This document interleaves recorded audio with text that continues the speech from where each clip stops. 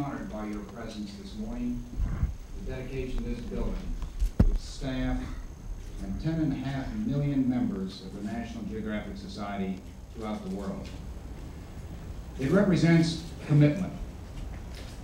The first is to vigorous and continued pursuit of our mission to increase. You can't be thanked enough for your great and good work.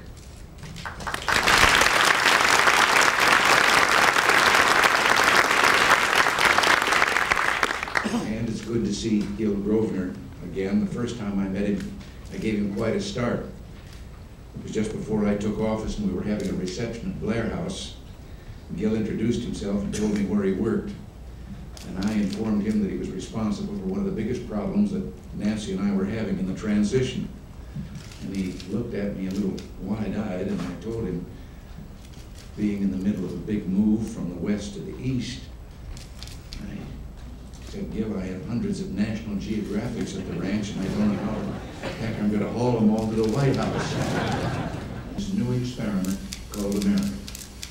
And it occurs to me that that little firmament is an appropriate symbol for this building. It reflects the outward-reaching, no-boundaries impulse that has shaped U.S. society. It reflects the great respect that you have for specifics, for exactitude, for recreating things as they were, dot for dot and star for star. And it reflects the spirit of inquiry that has directed your studies. All it knows, you still discover. You fund expeditions, you help researchers, you encourage impossible dreams. With our technology clicking away and bringing us from Plainfield, New Jersey to the Himalayas in less than a day of a man's life. But it sometimes seems that there are no journeys anymore. No more great treks. Remember how in the movies they made when we were young? Well, the movies they made when and they'd have arrows showing the journey as it progresses. Our hero started here, visited there, and now he's just landed in his destination, fading on hero. And there was the sense of a long journey unfolding. Well, that sense still exists in National Geographic. And somehow you take your readers along in the ride as you climb mountains and cut your way through jungles. There is another thing, the special sensitivity enough to give her beautiful things, delicate gold bracelets and jewels. A small observation perhaps, but it carries a whole world of inference. It evokes. You bring history to life, and you remind us all that civilizations are born and die and are rediscovered in an endless continuum. I think it should be noted that the National Geographic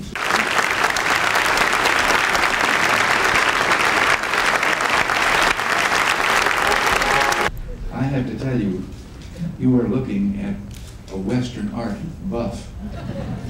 In fact, long years before I ever could possess any at all, and when certain other forms of art, like abstract, were becoming very prominent, I kept saying to everyone, you watch, one day people are going to rediscover Remington, painters of that kind.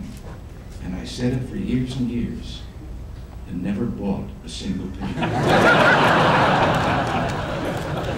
When I finally got around to that, I found that inflation had begun early in that particular year. But I thank you again.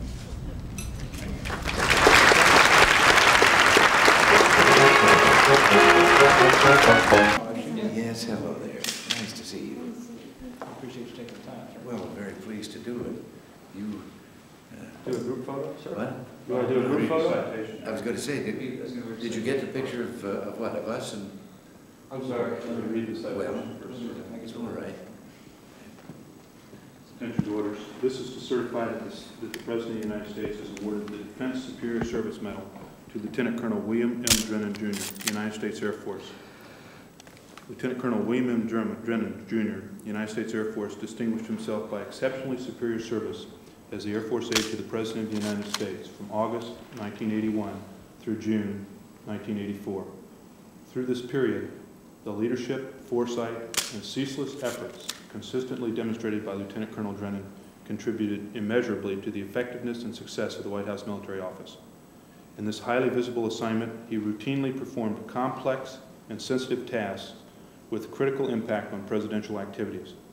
He was responsible for planning and coordinating numerous events of national and international significance, requiring direct and constant liaison with senior officials from the United States and abroad. He established meaningful and lasting contributions to the Office of the President and the Department of Defense, earning total admiration and respect. The distinctive accomplishments of Lieutenant Colonel Drennan reflect great credit upon himself, the United States Air Force, and the Department of Defense.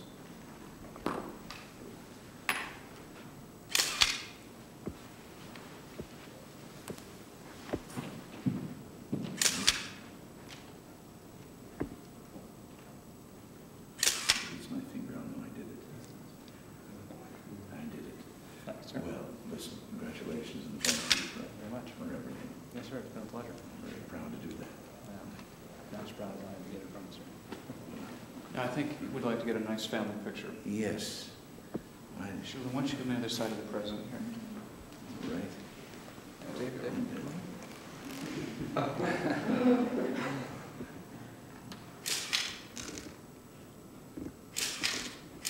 Thank you, sir.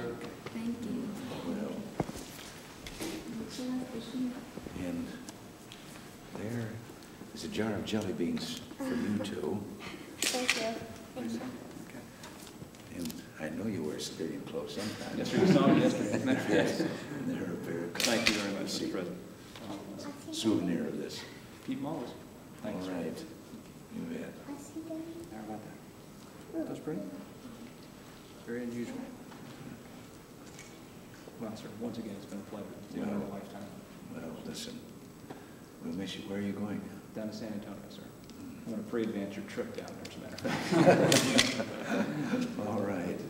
Well, Thanks again, sir. We'll let you get back to your schedule. all right. Thank you. Thank you. Okay, thank you. Bye, Mr. President. Bye. Bye.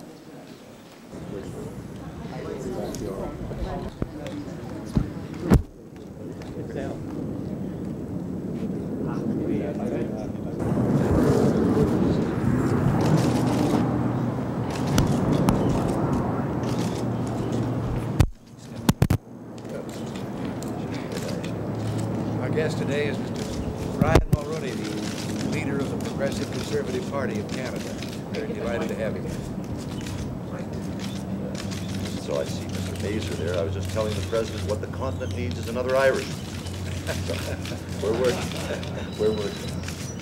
Mr. President, why won't you submit those treaties for ratification? The Senate wants you to. I said someone would try to ask the question.